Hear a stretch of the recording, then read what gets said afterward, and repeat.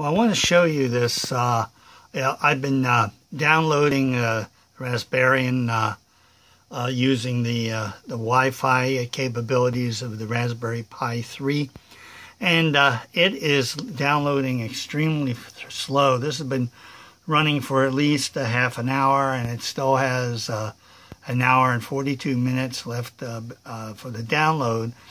I suspect that because the Raspberry Pi 3 does not include an antenna connection, that there is an issue with using Wi-Fi, particularly with this Western Digital Pi drive kit, because you have that hard drive, the 1 terabyte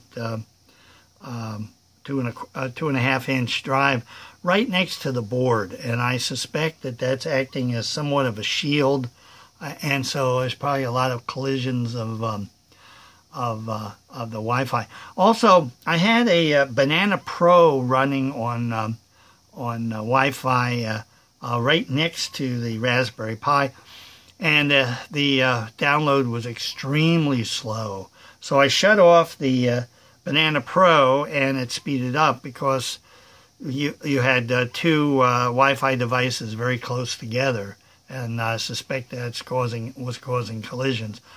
So I have a feeling that this system, you're really going to have to do a hardwired Ethernet connection really to get any good download speeds. So I'm going to play around with it. I'm going to see if I can switch back to wired Ethernet after I finish downloading the operating system, and I'll let you know how I succeed.